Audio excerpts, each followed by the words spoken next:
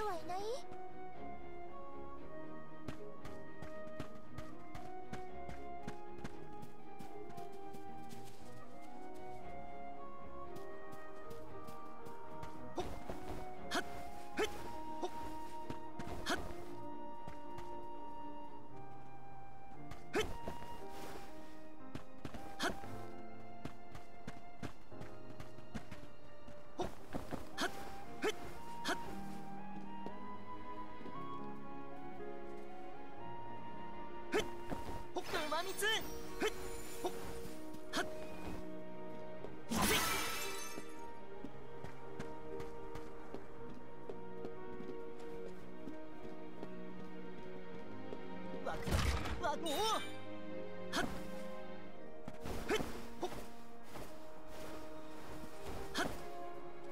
もらうよ。手加減無用だよ。ここだ。あと1体。ここだ。どんどん行くよ。ちょっとは成長できたかな。はっふっ熊蜜。はっほっふっほっ援護を任せて。よし。せいはっふっいい感じ。どうだそこ。あと1体。はっほっはっはっやっくらえ。たっはっそこ。どんどんいくよ。これが魂の恋人の力さ。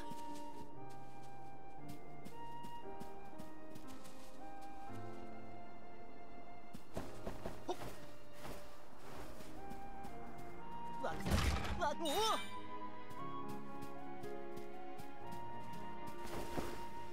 おおほっはっふっほっふっ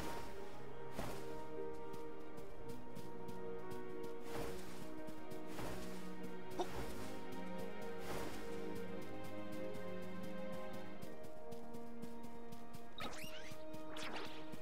よし。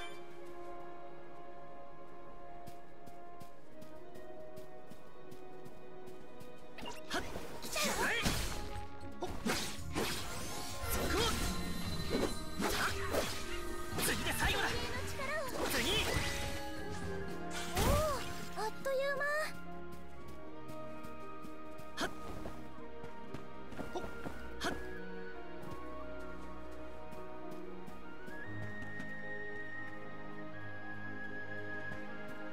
ふっ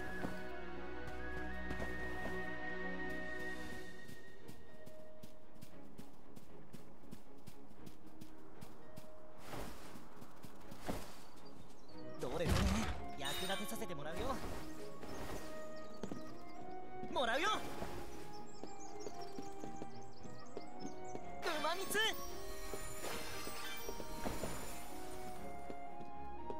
ふっほっふっはっ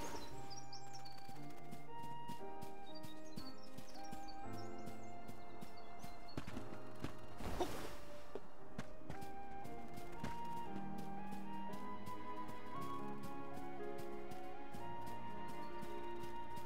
せいふっ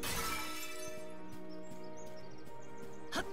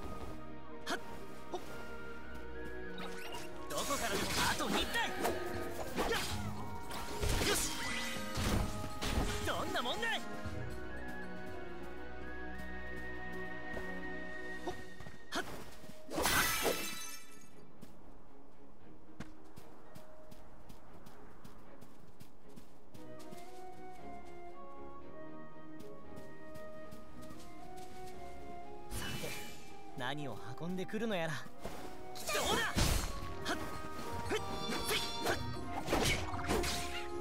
どんどん行くよ。次で最後だ。やっはっどんどん行くよ。準備運動終了。もらうよ。ほっふっほっ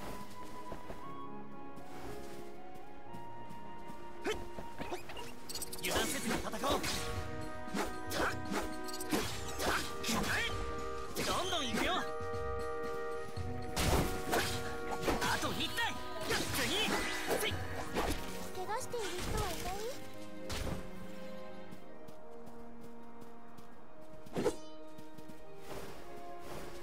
もらうよ。ほっ手加減無用だよ。はっせい。どうよし。次で最後だ。ほっこれならいける。次はあこれくらい朝飯前だね。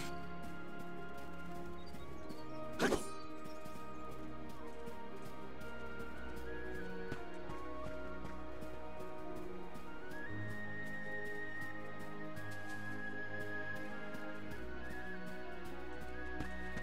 はっほっはっふっはっほっはっほっふっ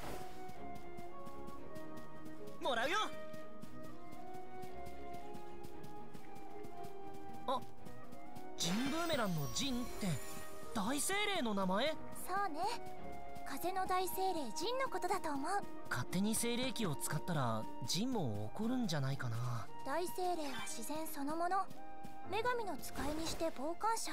人を見守れど手は貸さず、己が役目を全うする。つまり怒られたりはしないよってこと？本に書いてある通りならね。クマミツゲット。ほっふっほっふっふっはっよしやっはっあと1体。どんどん行くよ。これくらい朝飯前だね。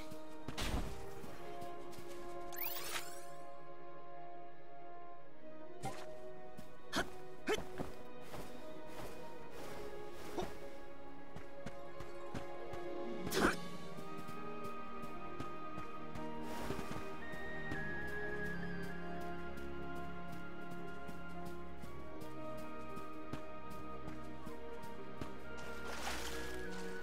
はっどうだ。ほっはっ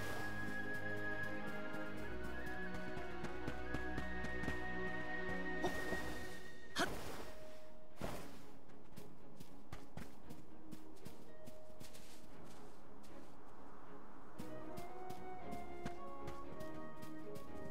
ふっほっふっほっふっ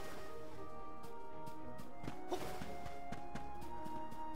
はっ油断せずによし。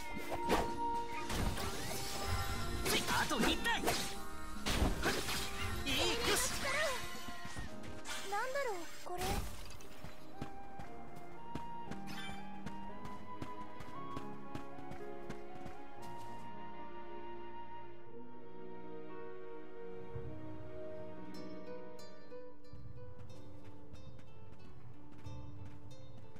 ずーっと風が吹いてるな。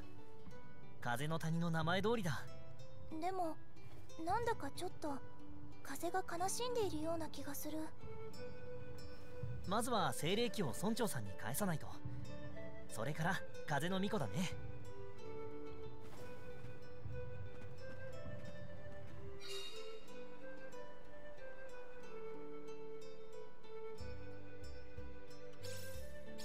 ドラゴン族の人はとても長生きって聞いたけど。もしかしたら風の巫女はすごいおじいさんだったりして。その時は背負ってでも送り届けなきゃ。それでこそ森人様。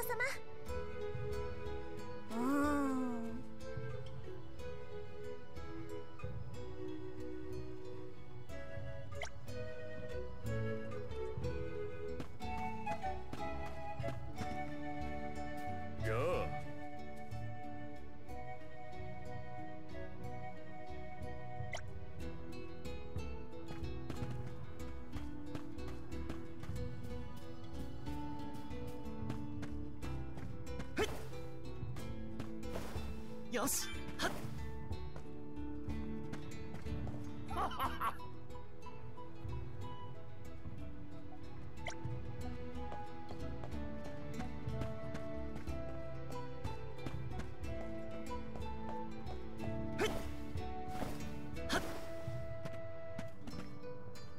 どれどれ、おお、はっほっ、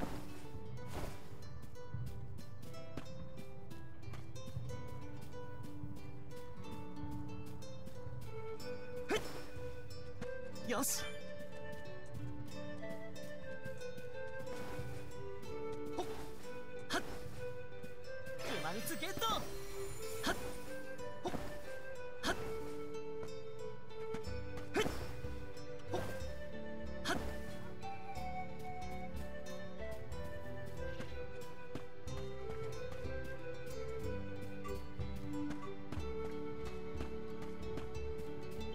はいもらうよ。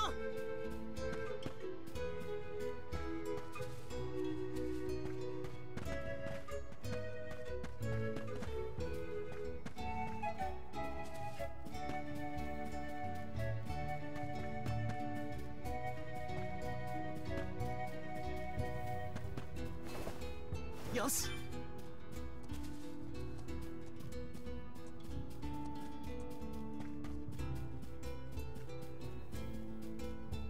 もらうよ。はっ、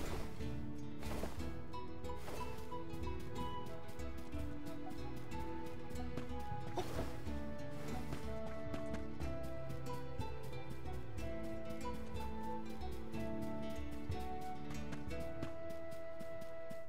よし、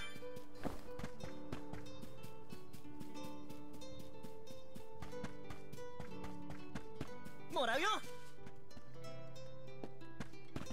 あら、いらっしゃい。いい商品揃えてるよ。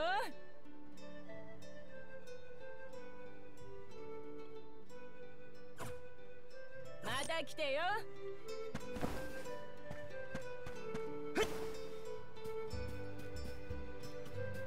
はっ、わくわく、おお、はっ、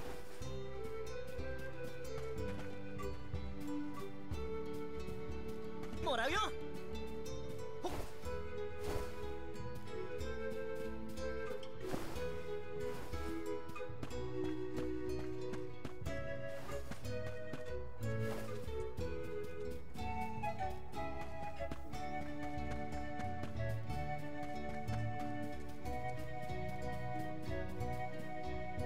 どれどれ、おお、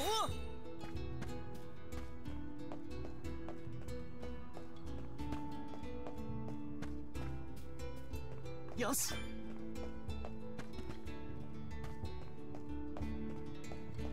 はっ、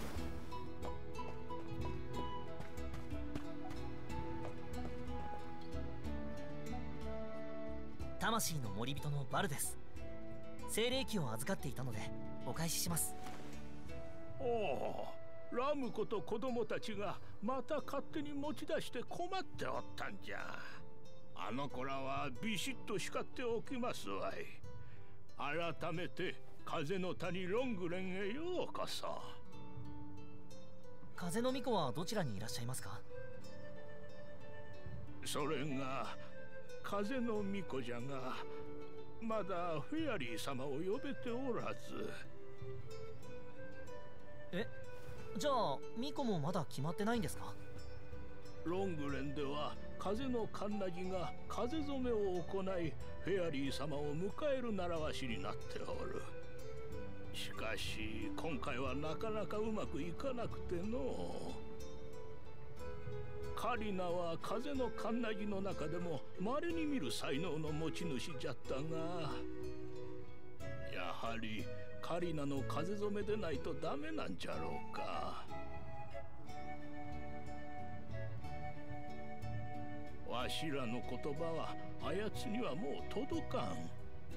どんなに言っても親に怒られても、その気になったらやるわの一点張りでの。だがとうとう森人が来る時期となってしまった。ここは一つ、あなたがカリナを説得してくださらんか。僕が？よそから吹く風が物事を動かすこともあるでしょう。なんだったら精霊機でガツンとしてもらっても構いません。ガツンってそんなことできないよ。これって大切なものではないんですか？他人にやっても子供たちの遊び道具になるだけですわい。それなら森人様に使ってもらった方が精霊機も喜ぶ。カリナが風染めをしなければいずれ風の谷が滅びる。この地が災いに飲まれる前に説得を頼みます。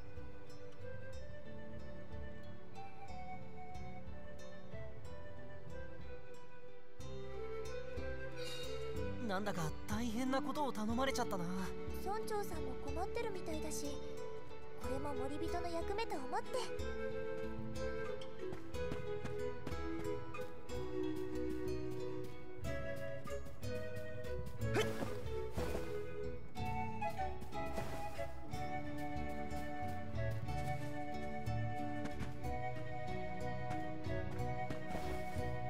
馬蜜。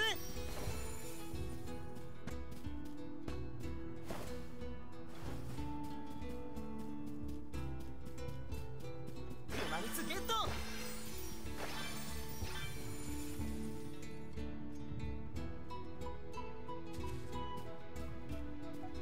っ。馬蜜ゲット。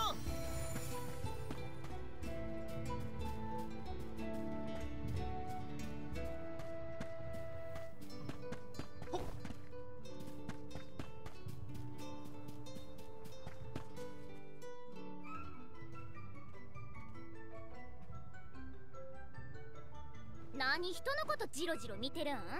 よそから来た行商人か？押し売りならお断りや。あなたが風のカンナギのカリナさんだよね。私は火の巫女のヒナ。それでこっちが魂の森人のバルだよ。よろしくね。巫女の一行がうちに何の用や？風染めしろって言うように村長に頼まれたん？その通りだよ。ティアナはお祭りのかがり火でフェアリーを呼ぶんだけど、ロングレンは風染めで呼ぶんだよね。よそもん借り出して命令するとか村長最低やな。絶対に染めへんって伝えといて。でもフェアリーを呼ばないと風の巫女も指名してもらえないよね。ロングレンや世界のためにもカリナさんに風染めをやってほしいな。人に物頼むときは先に何かしてみせるのが筋やろ。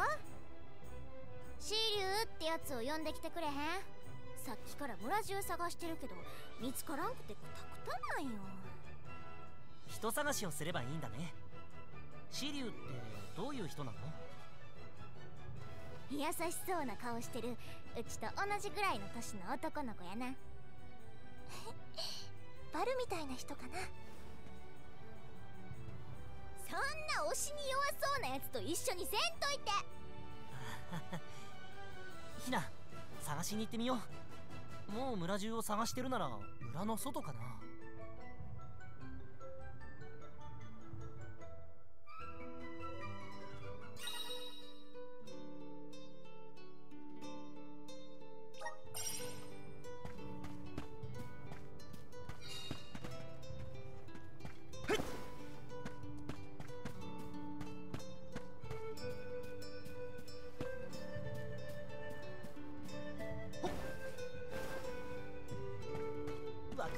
ワク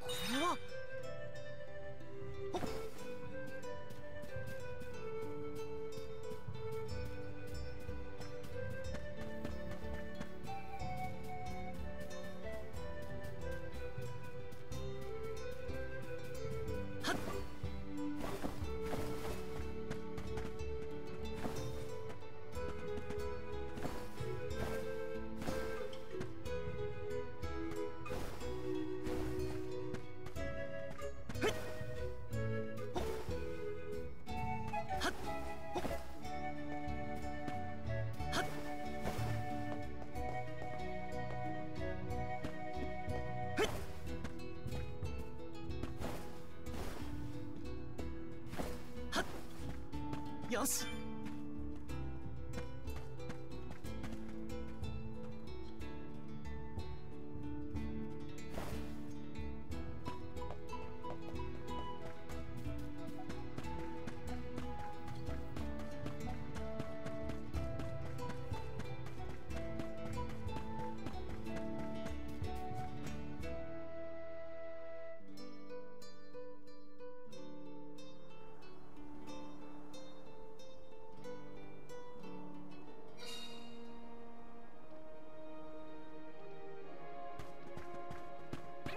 手加減無用だよ。どんどん行くよ。どうだ。あと1体。よし、強くなった気がするよ。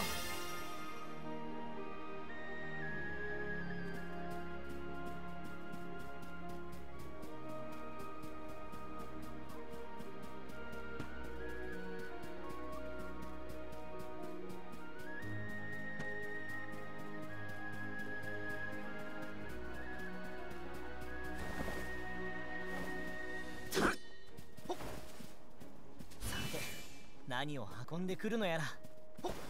そこは油断せずに戦おう。くらえ。よし。あと1体。よし。おお、あっという間。どこからでもかかってこ。次で最後だ。どんどん行くよ。おお、あっという間。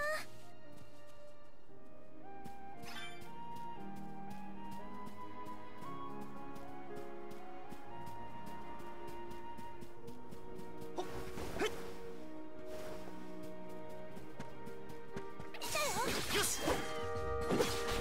次で最後だ。よし。私だってやるときはやるんだよ。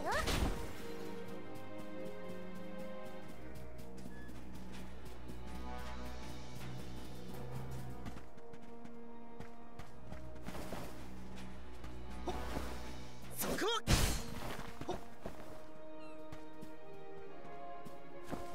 ここだ。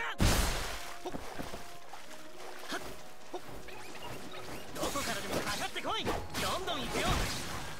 次で最後だ。どんどん行くよ。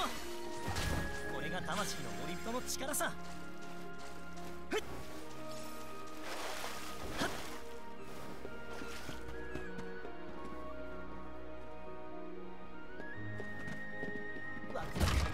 貴重なものかも。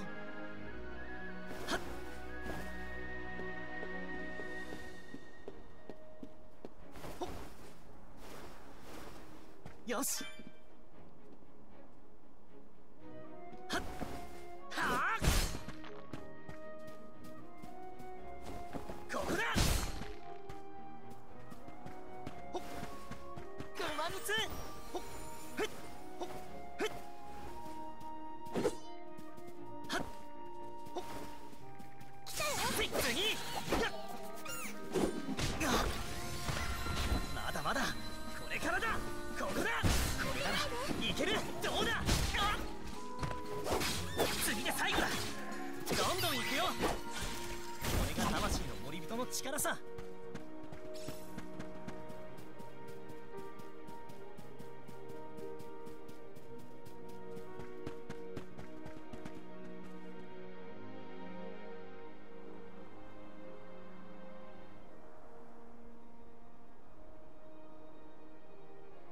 こんにちは。あなたが紫龍さんですか？そうだけど、あなたたちは？僕は魂の森人のバル。こっちは火の巫女のヒナだよ。バル君、ヒナさん、はじめまして。僕はロングレンで語り部をしている紫龍です。村の外まで出て何をしていたんですか？風車の点検をしていたんだ。風の巫女が決まっていないからか、風も荒れっぱなしでね。僕たちカリナに頼まれて君を探しに来たんだ。そしたら風染めをやってくれるって。本当に？カリナ、風染めをする気になってくれたんだ。風染めってそんなに難しいことなの？やるだけなら誰でもできるよ。谷を流れる風に布を流して色をつけるんだ。フェアリーを呼べるかどうかはまた別の話だけどね。カリナが染めたらきっとすぐにフェアリーも来るだろうにな。